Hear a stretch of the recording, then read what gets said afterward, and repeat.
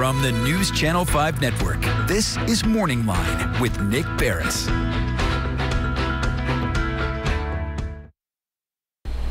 Good morning, everyone. Thanks for joining us on Morning Line on this Thursday. Interesting topic of conversation this morning that I think a lot of us could stand to learn a lot more about. I think there's a very good chance that many of you already have formed some type of an opinion on this. And so with that regard, we want to try to maybe just expand what you know about the issue. Whether or not it changes the way you think, I don't know. But what we've seen in the news of late is a lot of the controversy over whether or not transgender athletes should be able to compete in certain types of events, and the question of competitiveness and whether or not it is fair if a transgender athlete does. We've seen some already cases happen that have caused some controversy and discussion. You may be familiar with the Leah Thomas case, the swimmer, Pennsylvania, University of Pennsylvania. She made history just a short while ago, becoming the first transgender woman to win the NCAA swimming competition in Division I. And so the question came up, well, was that fair? You know, the competition, and was it a level field? And a lot of people think it's not. Others say there's scientific proof to the contrary. It should be allowed. We're going to get into that. Take some of your phone calls, 737-7587, if you'd like to join in the conversation. I know for a lot of us, maybe there's some confusion about how all this works and what the science is. I don't know if we'll be able to answer all of that for you today, but we'll try with a guest with us. With us this morning is Dahron Johnson. It's very good to have you with us this morning. Thank you so much for having me here this morning. Sure. I really appreciate the opportunity for conversation about this important issues. Open the dialogue, right? Absolutely. And talk about it. We should say right up front, you are a transgender athlete and community activist here in town. That's correct. You're a cyclist. That's right. That's right. We've been racing some in these hot days that we've been having. A little early for us for having this hot, but we're out there trying to get our race on. Okay. Well, all right. So let's start real broad-based for people. Okay. The understanding of what transgender is. Give us a little bit of your background so people can get a handle on you know, when you decided to make this transition and what it's all about and what you identify as. Sure. I appreciate those questions. Like you said, I'm Dahron Johnson, a community activist. I've been an active cyclist since my early teens. And in a lot of ways, my athletic self-identity is really tied with the beginnings of my very first questions about myself as not jiving inside with what I was getting feedback from the outside world, right? That the inside, you were perceived as a male. Yeah, exactly. And around 10, 11, 12, that sense of discordance, disconnection between what I knew something was off from what people described me as, what I was supposed to be in the world, and how I felt as this, you know, embodied person.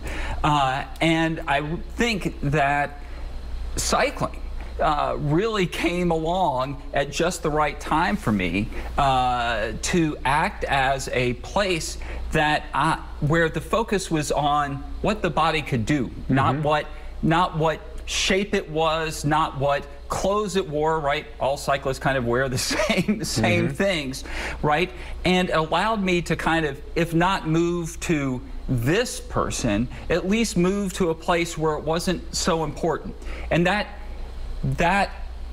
is true, I think, for any type of athletic endeavor, right? Meaning, so you're saying judge the athlete based on what they can accomplish in their sport, gender or physicality, whatever, doesn't have a bearing. It should just be what you can do, what your talent level is, what your abilities are as an individual. What we see is that already in sports, all different types of bodies participate in sports on a regular basis.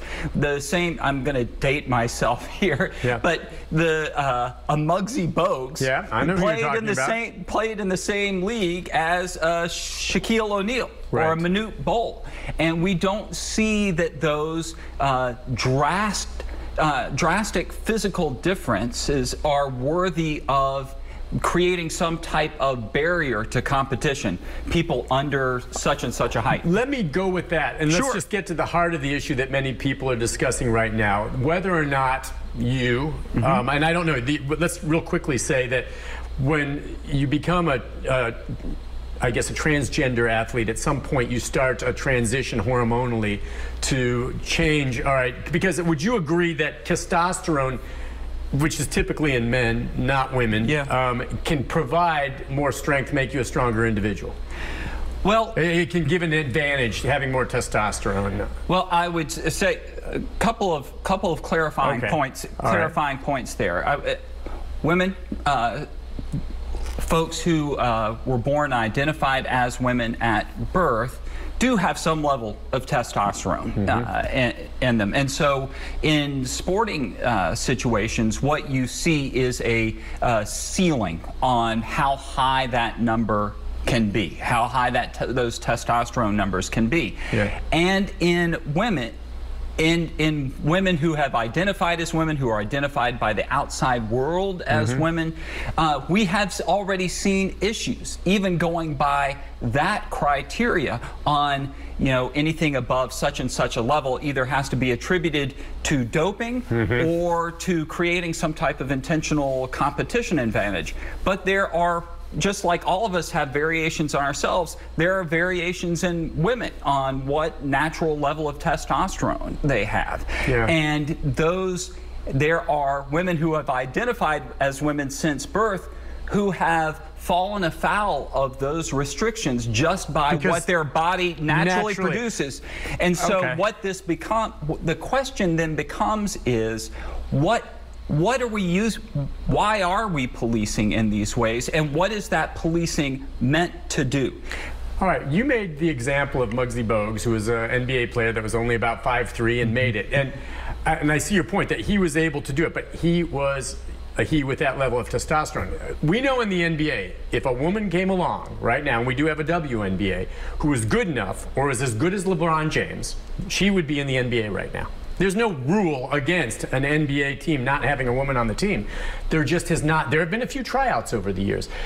I mean, the question would be if all of a sudden LeBron James decided he wanted to go become transgender and play in the WNBA, there is no question he would completely dominate. It wouldn't even be close.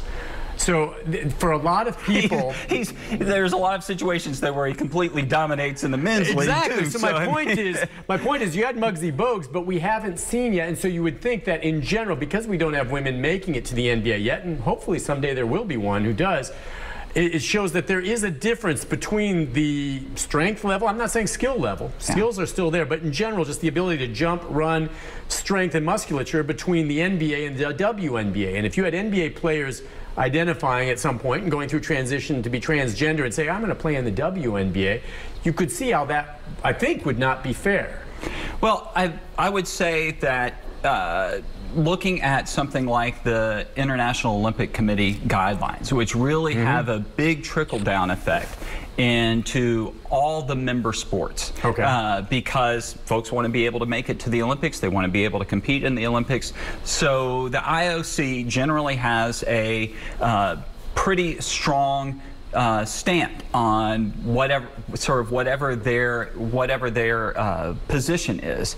Earlier this year, they came out with a statement that said, while we know that we can't speak about what is going to be the right pathway for each individual sport, what we want to see is sports creating pathways towards broader participation across cis, that is, one identifies as the same gender that they were identified as birth. Cis just means same, and trans participation.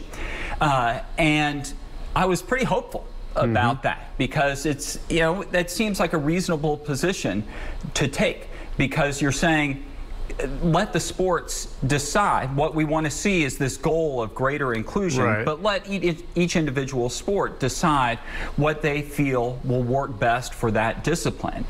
However, what we have seen over the last few months is sports actually taking stricter and stricter, more and more restrictive stances towards trans participation rather than going by those International Olympic Committee guidelines. And that affects not just elite Olympic level athletes. It affects athletes like me who lose far more often than they win, right? Because the United States, I'm a racing cyclist, the United States Cycling Association follows the guidelines of the international body. And we know they allow, and there have been transgender athletes that have competed in recent Olympics. So, exactly. Listen, we'll take a break on that note, and when we come back, we can take some phone calls, your thoughts on that idea, 737-7587, and maybe we can get into a little bit more about just the competitive fairness, and that's what, you know, it's just like if anyone starts doing steroids or something, it'll be tested, and that's an issue. Is it fair? Does it have a level playing field? And what's being done? And we should say, as folks go through, you know, the transition, there is an addressing of the testosterone level over a period of time to try to level that field. I think for many of us who make no judgments on your lifestyle or whatever, which I sure as heck don't, good for you.